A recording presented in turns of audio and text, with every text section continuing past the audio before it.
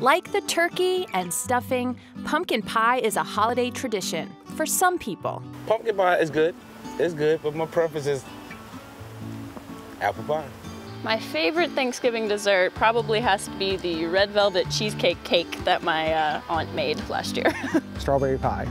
Probably a peach cobbler. My favorite Thanksgiving dessert is pumpkin pie. Well, 1 out of 5 isn't too bad. And when it comes to making pumpkin pie, forget about these guys. This is what you really want. The pale-skinned, sugary Dickinson pumpkin is ideal for eating. Developed for Libby's, it makes up 85% of canned pumpkin in the U.S., grown and canned primarily in Morton, Illinois, from April through November. We've had a very excellent growing season. The weather has treated us well so far. Jim Ackerman has grown pumpkins for Libby's and parent company Nestle for 25 years.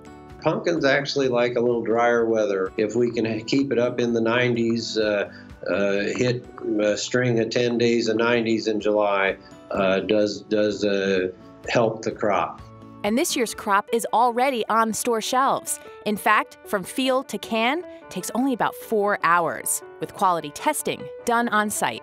Every shift, every day, they test the pies. Good thing, since Americans bake 50 million pies a year with Libby's product.